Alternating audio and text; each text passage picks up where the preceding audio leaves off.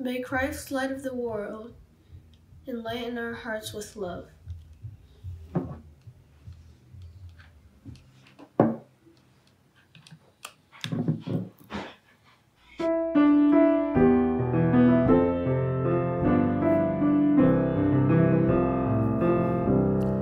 Morning has broken like the first morning. Blackbird has spoken like the first bird. Praise for the city, praise for the morning, Praise for them springing fresh from the word. sweet the rain's dew fall, sunlit from heaven, like the first dew fall on the first grass. Praise for the sweetness of the wet garden, strong and completeness where his feet pass. Mine is the sunlight, mine is the morning, born of the one light Eden saw play. Praise with elation, praise every morning, God's recreation of the new day.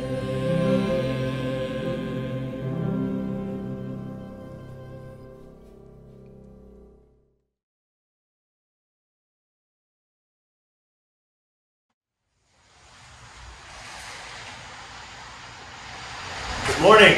It's good to welcome you once again to worship with United Parish in Brookline, where we are, at the very least, American Baptist, United Methodist, United Church of Christ, and a whole lot more. We're glad that you've joined us this Sunday from wherever you are, whoever you are on life's journey. We know this is a time that is filled with a lot of anxiety, uncertainty, fear, but we are here to kind of clear all that away today. This for a moment at least, and to remember that God calls us into worship, into centering ourselves, into being in right relationship with God and one another. So I invite you in this moment that we're just going to check in with our hearts, with our souls, and be together in this creative space. Whether you're joining right in the moment all together here and participating in the chat, or whether you're watching later in the day or the week. I want to encourage you to participate in the chat when we pass the peace, when we offer prayers and greeting one another. Remember that it's a public forum for the world to see. I also want to encourage you, if you're a first-time viewer with us, to sign up with our virtual visitor card, which is on the YouTube page. Also, if you come regularly and you like what we do here, feel free to like and subscribe. That helps us spread the word about United Parish and let other people know we're here. There's also a virtual way that you can participate in the offering and help support our ministries here. I'm glad to be back with you after 3 Sundays off of vacation.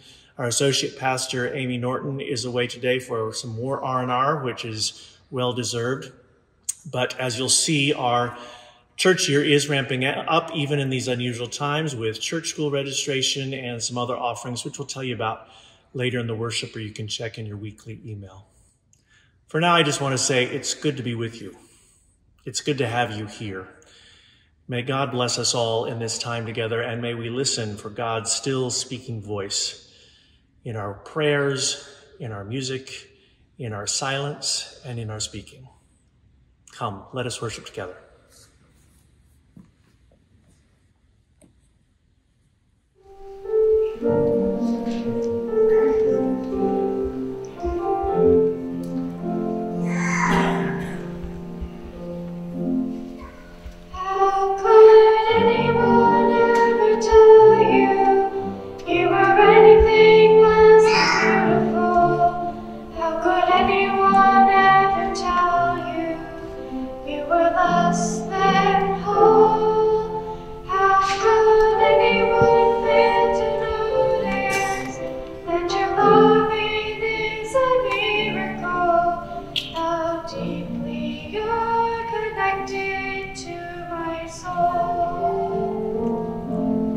How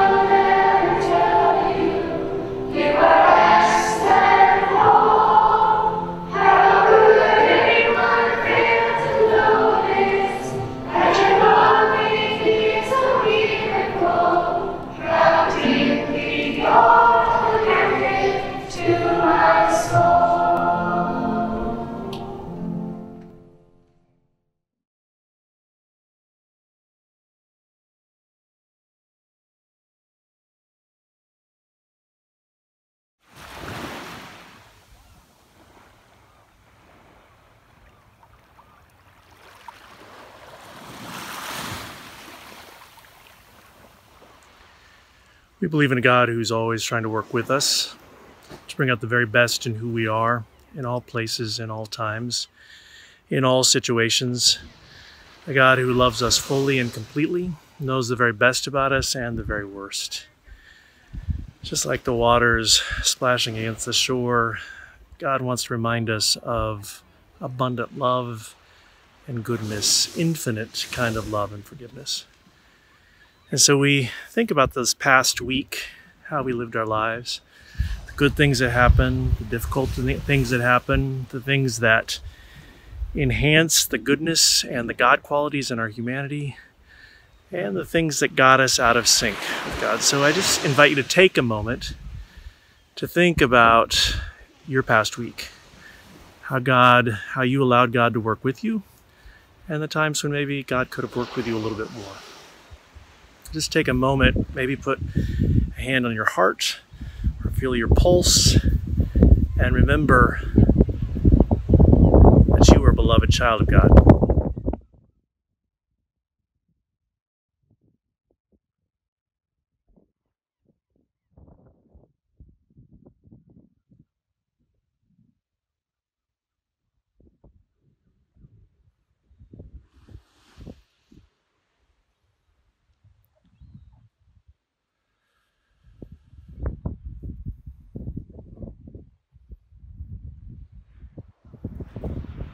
And let us pray together. Loving and compassionate God, to you all hearts are open, all desires known, and from you no secrets are hid. We confess that we have sinned against you, opposing your will in our lives. We have denied your goodness in one another, in ourselves, and in the world you have created. We turn away from the harm that enslaves us, the harm we have done, and the harm done on our behalf. Forgive us, restore and strengthen us, we pray.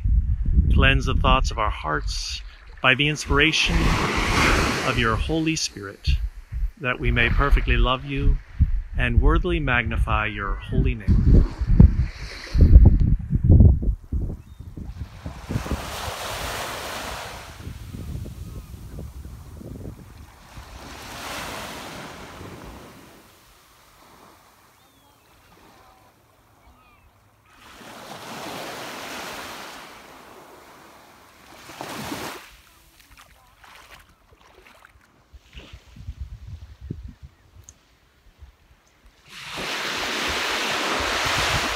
For all the prayers we say aloud, and for those heard only in our hearts, O God, in your compassion, hear our prayer. I invite you to rise in body and spirit wherever you are, to remember that God loves you just the way you are, and loves you too much to let you stay that way. Together we recommit ourselves to God's values as we launch into the week ahead, remembering that God has made us in God's own image, that we are beautiful and wonderful and worthy of praise and love, and to go on and to praise and love others and help them know the abundance of life. If you believe in this kind of abundance, this kind of forgiveness a little bit, or if you believe it with your whole soul, I invite you to say amen. Confident in God's love, God's forgiveness. We're invited to share that love and forgiveness wherever we go, and we do so starting right now with a holy greeting. The peace of Christ and the love of God be with you always, and also with you.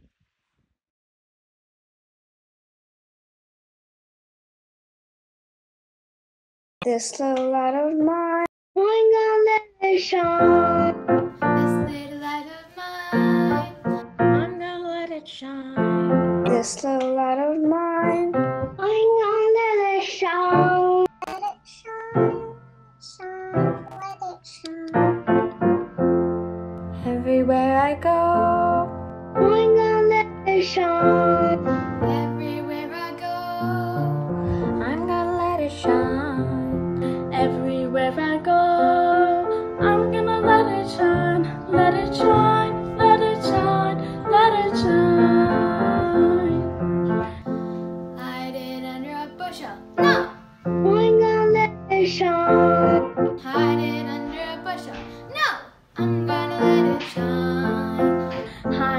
under a bushel. No, I'm gonna let it shine, let it shine, let it shine, let it shine.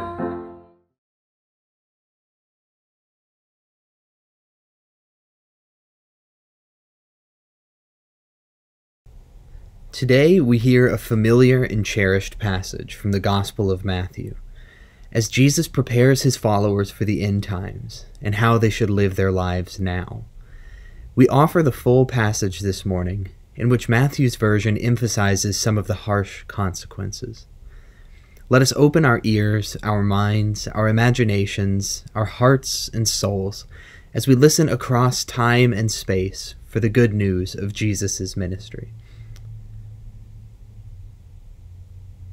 When the Son of Man comes in his glory and all the angels with him, then he will sit on the throne of his glory, and all the nations will be gathered before him. And he will separate people from one another, as a shepherd separates the sheep from the goats. And he will put the sheep at his right hand, and the goats at the left. Then the king will say to those that are at his right hand, "Come, you that are blessed by my Father, inherit the kingdom prepared for you from the foundation of the world. For I was hungry, and you gave me food. I was thirsty, and you gave me something to drink. I was a stranger, and you welcomed me. I was naked, and you gave me clothing. I was sick, and you took care of me. I was in prison, and you visited me." Then the righteous will answer him, "Lord, when was it that we saw you hungry and gave you food, or thirsty and gave you something to drink? And when was it that we saw you a stranger and welcomed you, or naked and gave you clothing? And when was it that we saw you as sick or in prison and visited you?" And the king will answer them, "Truly I tell you, just as you did it to one of the least of these who are members of my family, you did it to me." Then he will say to those at his left hand, "You that are accursed, depart from me into the eternal fire prepared for the devil and his angels. For I was hungry, and you gave me no food. I was thirsty, and you gave me nothing to drink. I was a stranger, and you did not welcome me. I was naked, and you did not give me clothing. Sick and in prison, and you did not visit me." Then they will also answer, "Lord, when was it that we saw you hungry, or thirsty, or a stranger, or naked, or sick, or in prison, and did not take care of you?" Then he will answer them, "Truly I tell you, just as you did not do it to one of the least of these, you did not do it to me." And these will go away into eternal punishment, but the righteous into eternal life. For the good news of Jesus Christ, thanks be to God.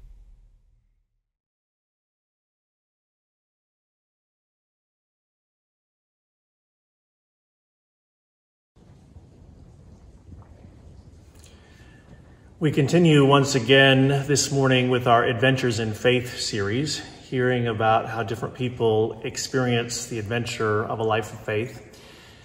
I'm glad to welcome this morning someone who's very important in my life. Many of you know I grew up in Independence, Missouri. I grew up in a loving family, a loving church community, which is very much like how United Parish is. Also, I grew up in good schools and a loving extended family of people. I also grew up encouraged to think creatively and to ask questions and to sometimes think beyond the assumptions. And I'm grateful that I had a guide and mentor in that, who was my big sister, who had almost 10 years on me, and was the first one to really talk with me about the importance of religion, the importance of listening to other religions and their wisdom, the importance of thinking through our faith in imaginative and creative ways, and also listening to people with perspectives different than our own or those we might have been brought up with. My sister came of age in the 70s. She was inspired by people like Woodward and Bernstein, who did investigative journalism. And my brother, sister, and I were all inspired by a dynamic journalism teacher who inspired many of our peers. My sister's the one of us who became a journalist and editor, continued to do investigations and looking at the deep meaning of things. In my mind, she lives the closest to her values as most anyone I know. She is consistently kind, responsible, and ethical. She's now an environmental activist. She was early in the feminist and non-nuclear movements. And recently, in the last few years, she embarked on an adventure of faith, which she didn't expect, she didn't want. It was becoming a companion with someone who is a registered sex offender in prison, someone she regularly visited and became a minister to in many ways for someone whose crime many consider unforgivable. And she's here to share that story with us. I have to warn you that although she doesn't go into any of the crimes that this person committed, this may not be suitable for some of our younger parishioners, but I would invite families to think about this and how they might discuss this issue or issues around forgiveness going forward. To guide us, I'd like to just turn to the Gospel of John, another scripture passage. We might add that which we just heard from Matthew. There's just been a debate about whether Jesus should be tried for blasphemy by claiming his nature as a son of God. Then each of them went home, while Jesus went to the Mount of Olives. Early in the morning, he came again to the temple. All the people came to him, and he sat down and began to teach them. The scribes and the Pharisees brought a woman who had been caught in adultery, and making her stand before all of them, they said to him, "Teacher, this woman was caught in the very act of committing adultery. Now in the law, Moses commanded us to stone such women. Now what do you say?" They said this to test him, so that they might have some charge to bring against him. Jesus bent down and wrote with his finger on the ground. When they kept on questioning him, he straightened up and said to them, "Let anyone among you who is without sin be the first to throw a stone at her." And once again he bent down and wrote on the ground. When they heard it, they went away one by one, beginning with the elders, and Jesus was eventually left alone with the woman standing before him. Jesus straightened up and said to her, "Woman, where are they? Has no one condemned you?" She said, "No one, sir." And Jesus said, "Neither do I condemn you. Go your way, and from now on, do not sin again." The good news of Jesus Christ. With these words of forgiveness, I turn it over now to my friend, my mentor, my big sister, Kimberly French.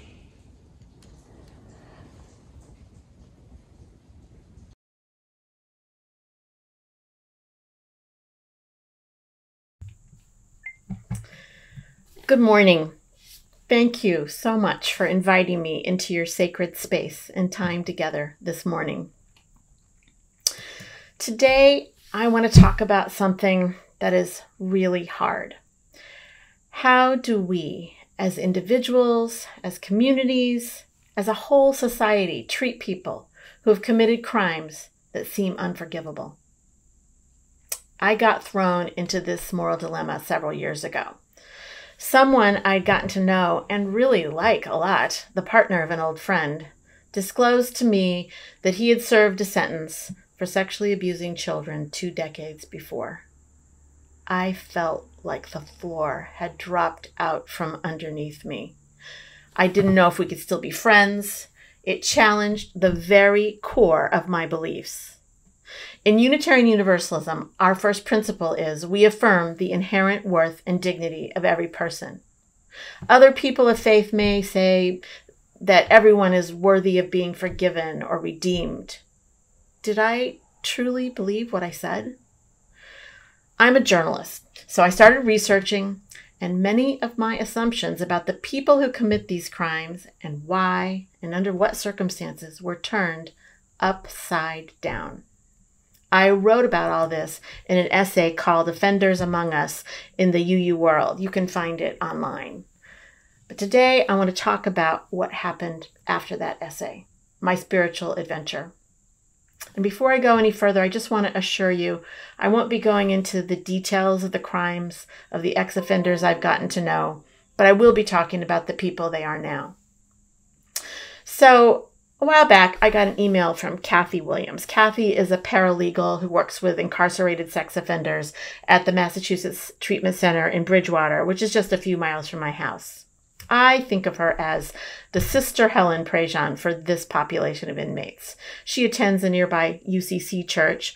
She calls herself a Jesus lover, and she's always trying to recruit ministers and lay people to come visit her clients, who she calls her guys. Most ministers don't even return her calls. I told her no, too. I worried about being manipulated and whether I might put my family in danger. But she really intrigued me, so I said, let's meet for coffee. Have you ever been inside a prison? She asked me. I told her, no. You need to do that. Every American should. Most of her guys are old, she told me. They've served their time for what they did, and they've undergone treatment, but they are still in prison under what our state calls civil commitment until psychologists or jury trials determine that they can be released. Kathy believes that few, if any, are a danger to anyone. Many of their families have disowned them or died off. One man had not had a visitor in 45 years.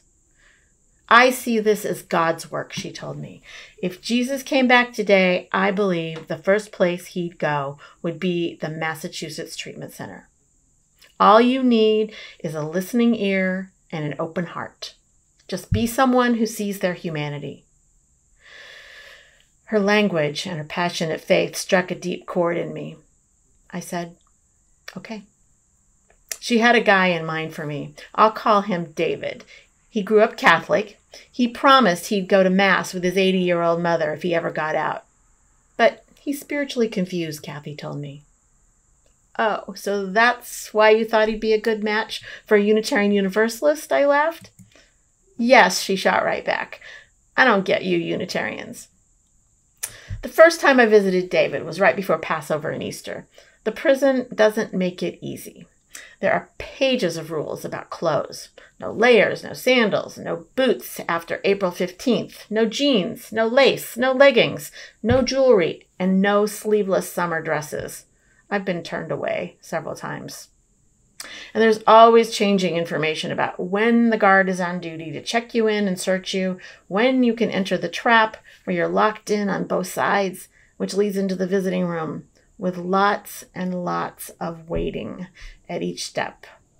Right away, I got a taste, tiny taste, of what it felt like to be controlled by an institution.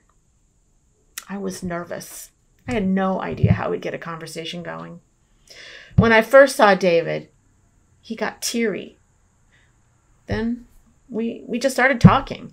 Kathy had been right. I mostly listened about his family, what life in prison was like. We talked about music and food, the meals he wanted to make for his mother when he got out, comparing our favorite ways to make pie crust. And he told me about the inspirational carvings he made as gifts out of the tiny prison-issue soap bars that he got, and how upset he was when he was disciplined for that. After several visits, he asked me, "Do you know what I did?" And I had to confess, yes. I looked up the newspaper stories after I learned your name, and they were really bad.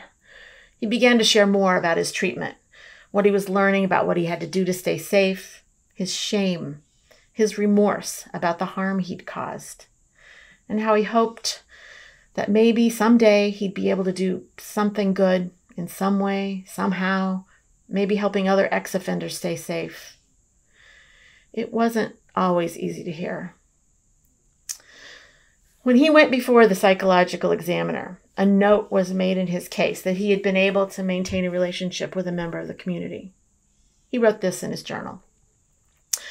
"I became emotional at our first meeting because I couldn't comprehend the kindness and generosity of someone who would take time out of their busy day to go visit a repeat sex offender in prison. The changes I've been making make me realize that I spend my life talking the talk. And here was a woman walking the walk. Surrounding myself with positive-minded, spiritually based people will be the cornerstone of my recovery. I'm so fortunate to have these people put into my path. I think I'm better equipped to recognize healthy versus unhealthy relationships. I found myself changed too.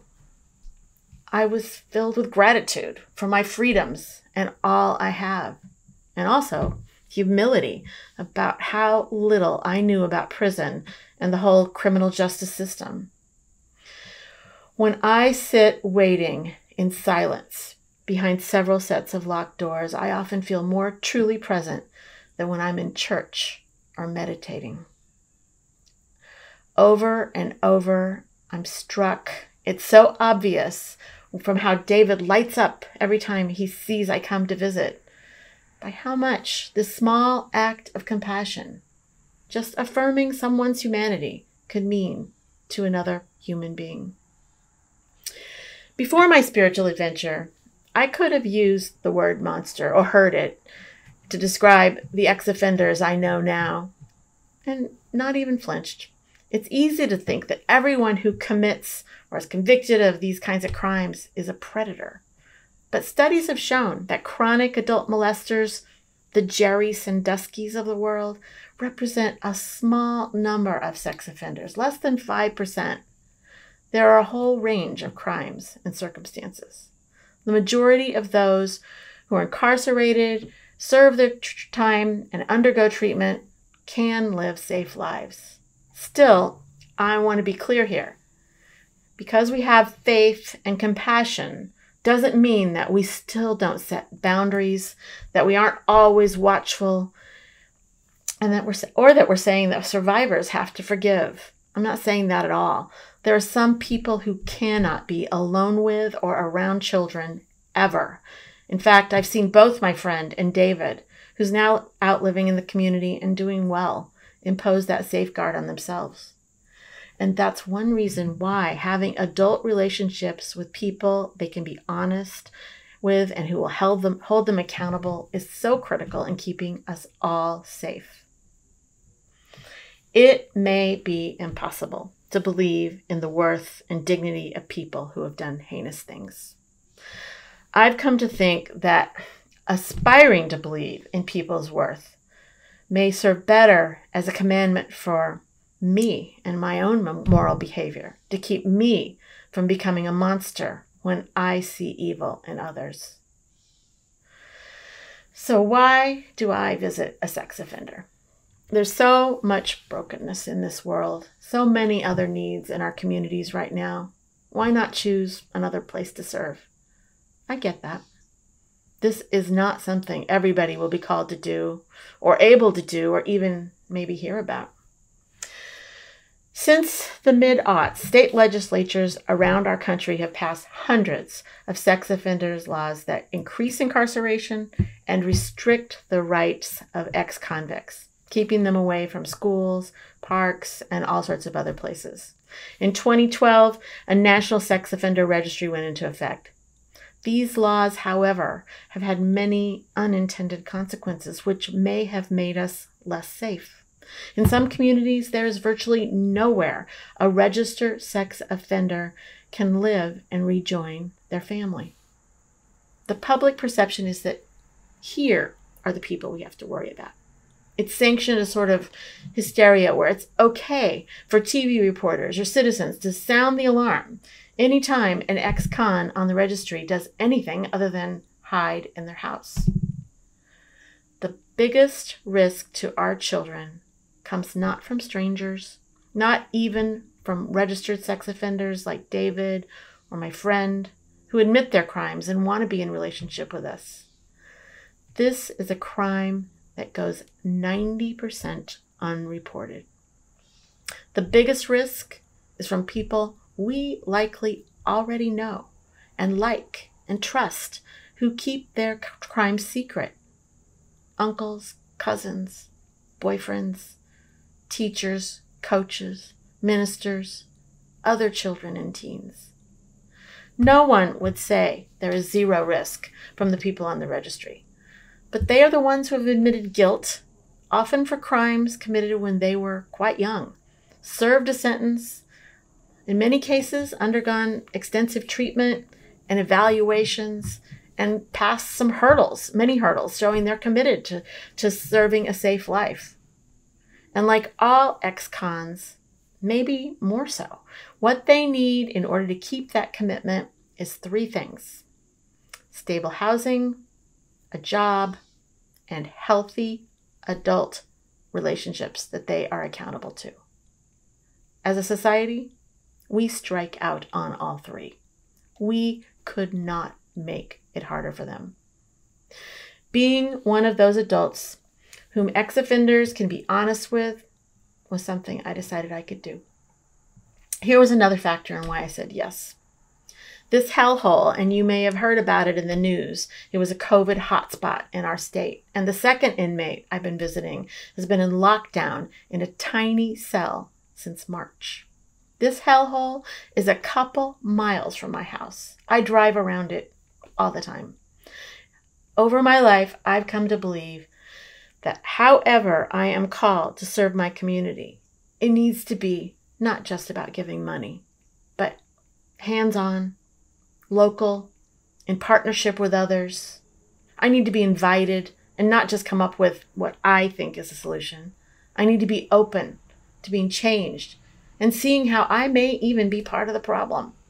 And I need to listen. And here was Kathy Williams inviting me to come and just listen to the most forgotten, hated people who much of our society is happy to let rot a few miles down the road from my house. Here was my call. How could I say no? Faith sometimes asks us to hold things that do not want to be held in the same place.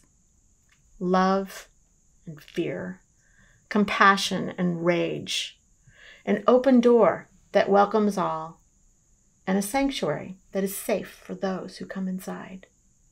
Empathy for men struggling to live safe lives, and utter heartbreak for traumatized survivors. The message I take away from my adventure is this: we can't just keep driving around this problem or staying silent.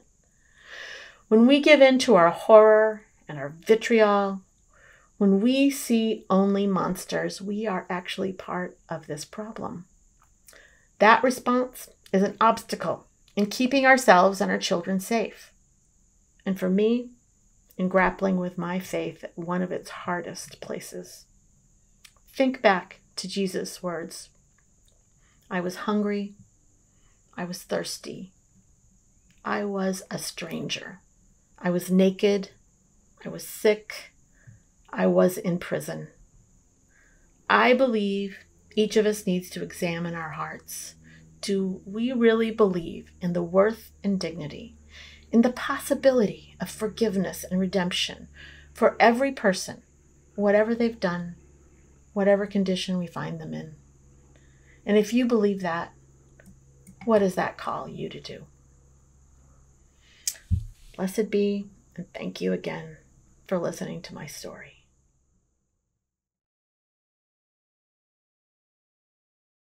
John Newton, who wrote Amazing Grace in the 1770s, was a British slave trader who denounced his faith. One captain called him the most profane man he'd ever met. Newton was also abused as a young man and even enslaved himself.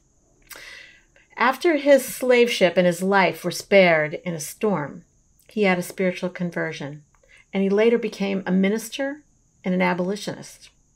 This morning, I invite us to sing Amazing Grace with the comforting knowledge that none of us can be summed up by our worst act, and that all of us are worthy of dignity and forgiveness.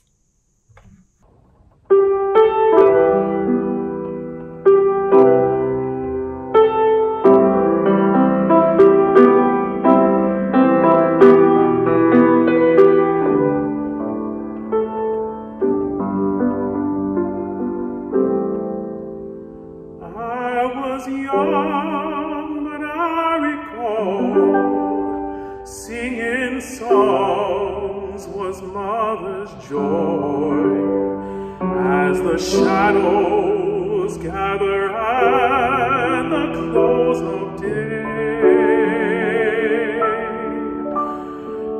and I'd sit upon her knee in those days that used to be, as she sang of God's amazing grace.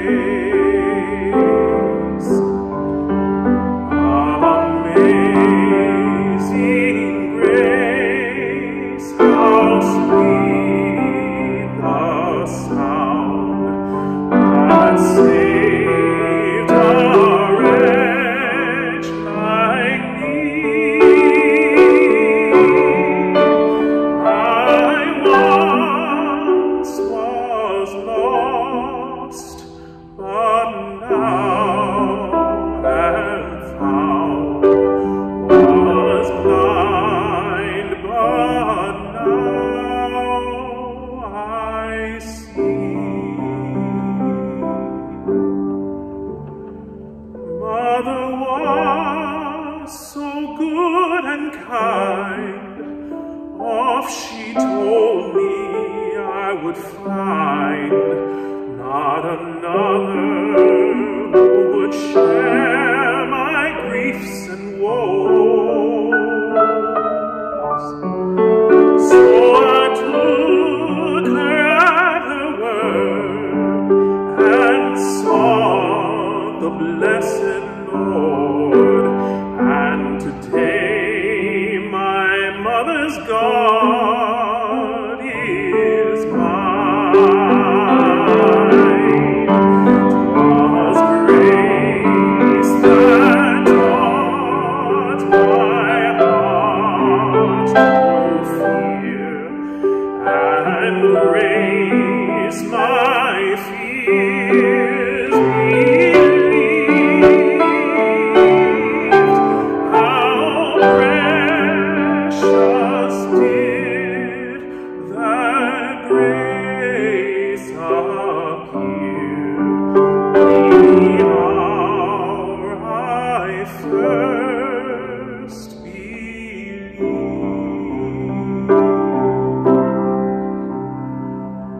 At the closing of life's day, Christ will be my hope and stay.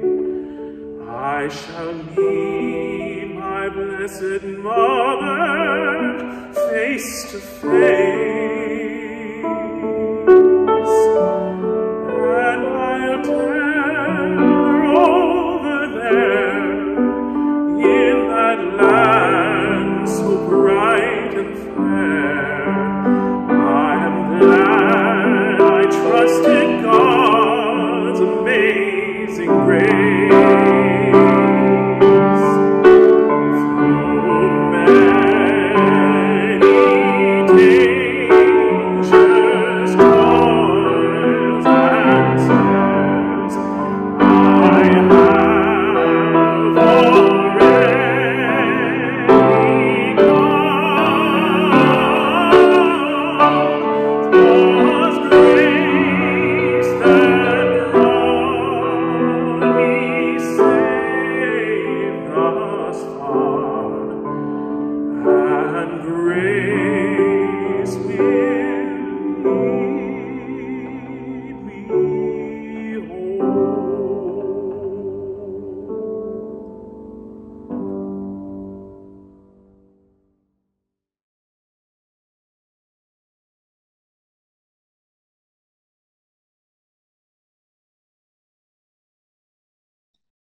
Please join me in the prayers of the people as we offer our petitions and praises to God. O God, who is with us in our hope and our despair, in our triumphs and our failures, in our moments of insight and in our deepest confusion, who knows our kindnesses and our failures to be kind. God of each human being and of the great and incomprehensible creation, we offer our prayers to you today. We pray for the United Parish community, for Betty, grant her comfort and recovery, for Bertha and Bill and David helping them, for a member having surgery, for my mother-in-law, Gloria, in the hospital, and our family as we seek how best to care for her, for a new pregnancy in our midst. O God, in your mercy, hear our prayer. We pray for those just beyond our church walls, for all the struggling businesses in our Coolidge Corner community and those left unemployed by those struggles, for all our teachers and students starting a complicated new year of school, for inspiring us with all the ways that United Parish can best support our community. O God, in your mercy, hear our prayer. We pray for the wider world, for those endangered by the fires in California and Arizona and across the too dry far west of our nation, and for those who battle those fires. For those killed and left homeless or without power or water by Hurricane Laura, and for those still in the storm's path in the too wet Midwest of our nation. For Jacob Blake and the protesters killed in Kenosha, and for the safety of all protesters who advocate for justice. For a safe voting process this week and the encouragement of the right and duty to vote for all people of this nation. For all those suffering in this global pandemic, we pray that it may be a force that reminds us of our shared humanity, even as we have to stay physically further apart. O God, in your mercy, hear our prayer. We pray these things and one thing more. As Jesus taught us, we now pray. Our Creator in heaven, hallowed be your name. Your kingdom come, your will be done, on earth as in heaven. Give us today our daily bread. Forgive us our sins as we forgive those who sin against us. Save us from the time of trial and deliver us from evil. For the kingdom, the power, and the glory are yours, now and forever. Amen.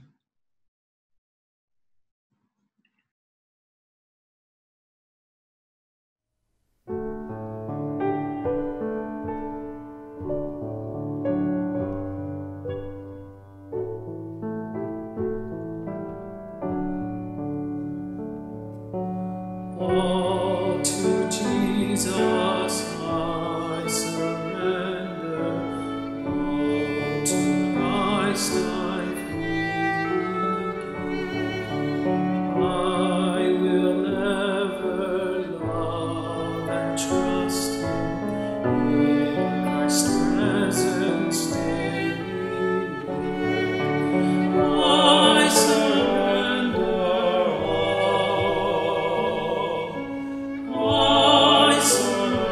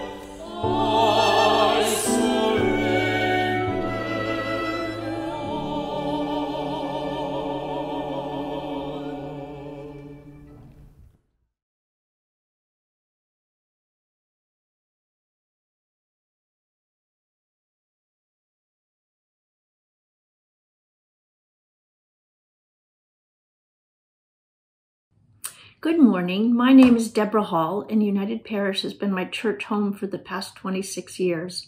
My husband, David Rockwell, and I came here as young parents and raised our children, Hannah and Henry, in this church family. And now we're about to be retirees. Over the years, I've participated in many ministry teams, and what I love about this church is anything I dive into ends up enriching me 10 times more than I could have imagined, and I love collaborating with the people at United Parish. And this summer has been no different. The sacred strolls have been a great blessing to me. I'm currently the co-convener of the Adult Deepening Ministry team. Our approach to adult programming at United Parish is very adaptable. We have at the core the wonderful, vibrant, long-standing adult Bible study that's available on a drop-in basis to everyone. And we do seasonal events related to Advent and Lent. And then we do pretty much anything else that people want. Book studies, more in-depth Bible studies, spiritual practices, and other book groups and such. But as the COVID pandemic began during Lent, we learned quickly that we needed to be adaptable and flexible, and moved the Bible study and the Lenten groups to the Zoom platform, which has worked pretty well, given all the circumstances. But this summer, as the weather got nice, I was yearning for an opportunity to do something outside with people in real time. And so we originated the idea of the sacred stroll. Working with the COVID-safe guidelines that were put together by the facilities and gathering teams, we figured out a way to gather people every week for the last 6 weeks to take time outdoors in beautiful natural places, to be together, to walk, experience scripture, pray together, and it's been wonderful. We started on 4th of July with a sacred stroll in the Forest Hills Cemetery, which is so rich with history.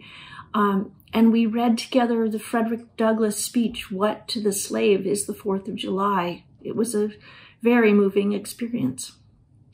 And then we moved on to Griggs Park and a visit to Halls Pond Sanctuary, where the Shrams are very active.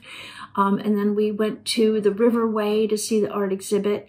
And every experience was wonderful, and different people came. And when we went to the Arboretum, we had a large group from JP, where we have a lot of members living. So organizing and enjoying these sacred strolls has been a great blessing for me this summer. Seeing some of our UP family together, not just on Zoom, but in person, grounded me in this crazy pandemic time.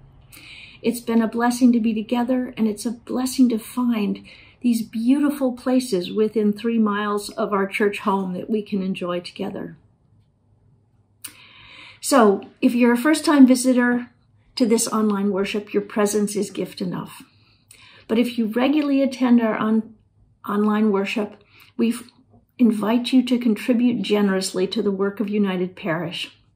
You can do that by contributing online at the web address noted here, or you can send a check to United Parish at 210 Harvard Street.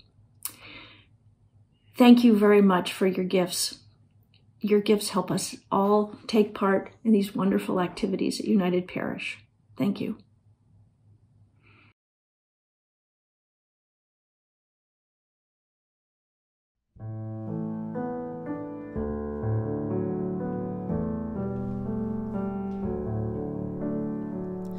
We thank you, God, for this precious day, the Creator's care, Christ's love to share,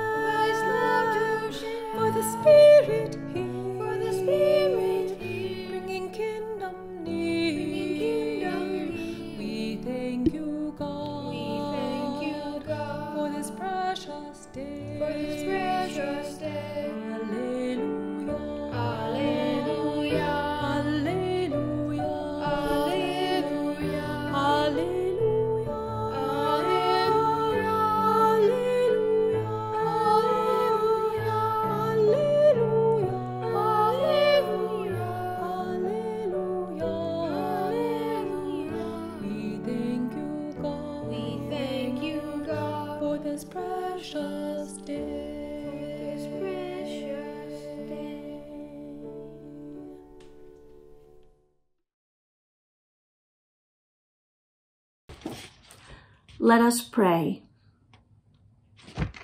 Loving God, with the dynamism of your Holy Spirit moving around us and within us, as close to us as breath and as powerful as the strongest wind at sea, we give thanks for your life-giving strength and all the ways you sustain each of us with food, shelter, friends, family, this congregation, and our very breath and being. We ask your blessings on these gifts that we now receive, and with your guidance, we will use them in holy ways, fitting your vision of bringing your kingdom here on earth, just as it is in heaven. And let the people say, Amen.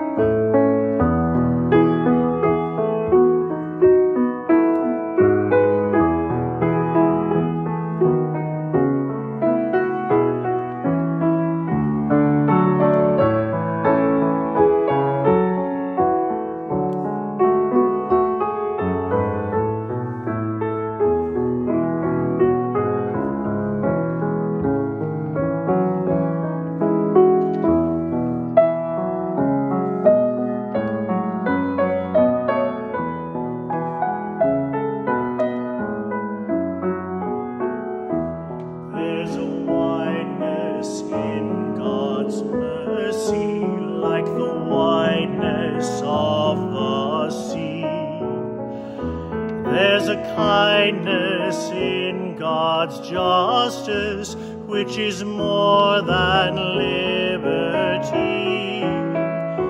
There is welcome for the sinner, and more graces for the good. There is mercy with the Savior.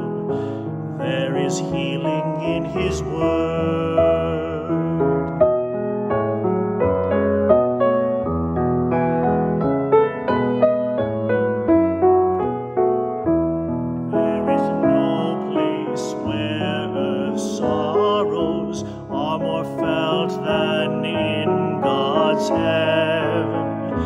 There is no place where earth's failures have such kindly judgment given. There is plenty for redemption in the grace that has been poured. There is joy for all the members in the sorrows of our Lord.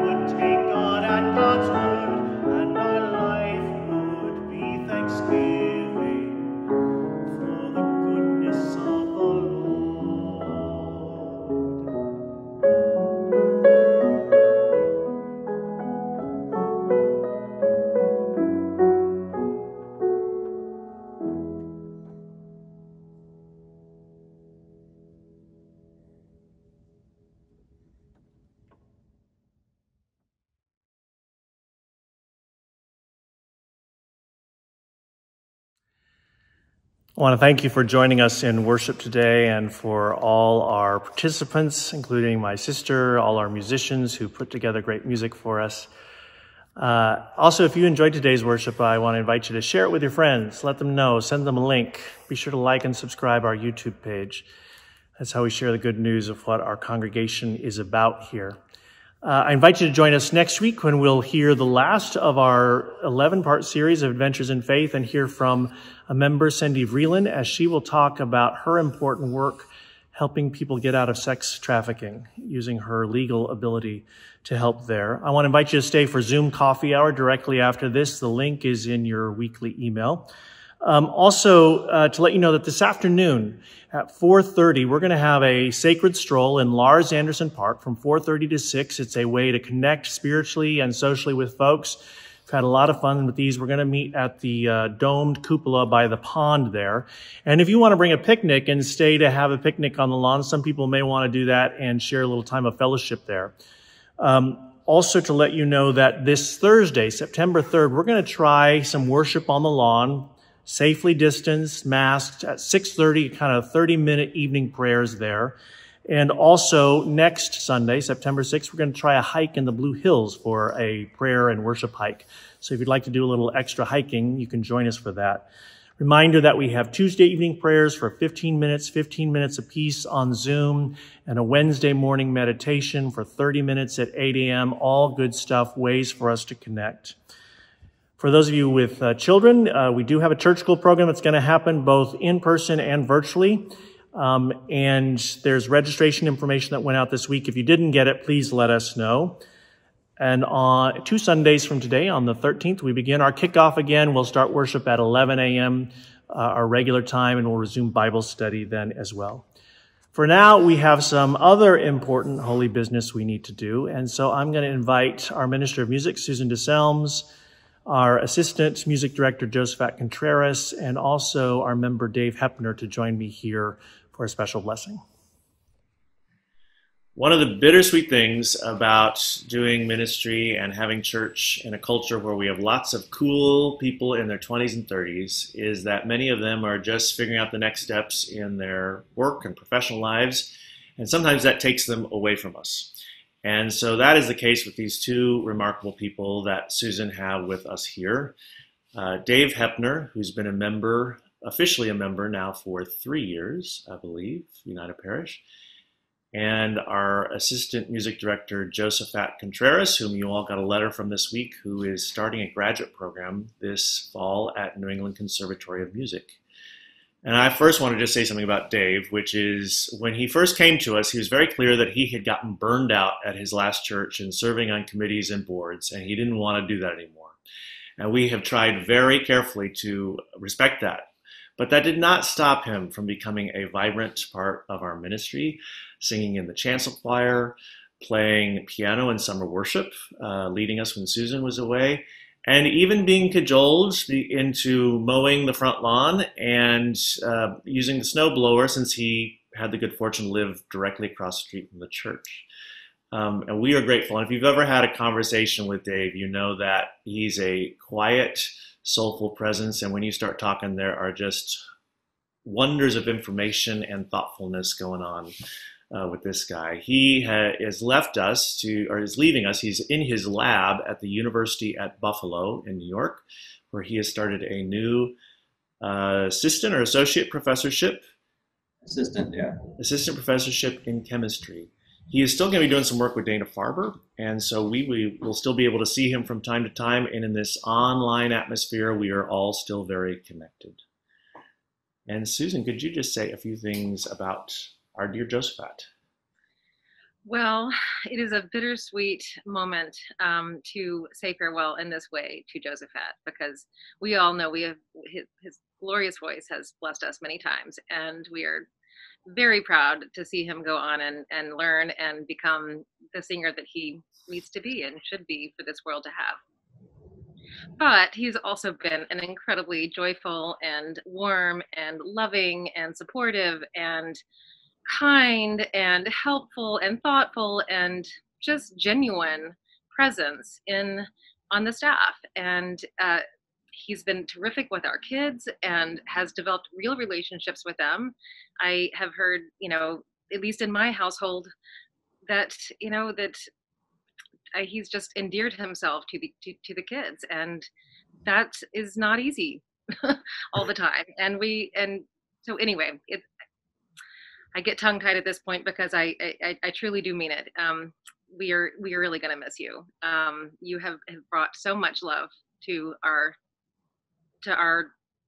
community, and it's not going to be the same having you not here. So we wish you the absolute best. And the choir, I believe, has started a love offering for Josaphat to help him with expenses for his studies this fall. And if any of you would like to contribute to that, you can let Susan know, susan@upbrookline.org, or contact us in the office. We welcome sharing with our love to help him with books and other necessities and scores and music that he needs this fall as he starts school. I want to invite you, and I will just echo what Susan said. Josaphat's just all love and friendship, and we have, in with beautiful music, and we have so been blessed by that. I invite you all to warm up your blessing hands, as we often do. Normally we would do this in the center aisle right here in the sanctuary, and extend them out. It feels a little weird, I know, to do it to your screen, but it's all good. And just join me in a blessing for these guys. You can bless yourselves, or you can bless, however you want to do it. Join me in this blessing. Dear God, we give thanks for Dave and Josaphat, for the ways that they have blessed us with their presence, with their ministry among us in music making, in choir directing, in lawn mowing and snow blowing and singing and playing. Bless them on their way as they begin new endeavors in teaching and in education, that they may grow in wisdom and knowledge, that they may make new friends who will be significant parts of their lives, knowing that they still have connections to us here at United Parish, that we are all joined in one spirit, in one eternal song that resounds throughout the universe. Thank you, God, for this time we have shared together. Be with us as we go forward in faith. And the blessing of God, Creator, Christ, and Holy Spirit be with all of us this day and evermore. And let the people say, Amen.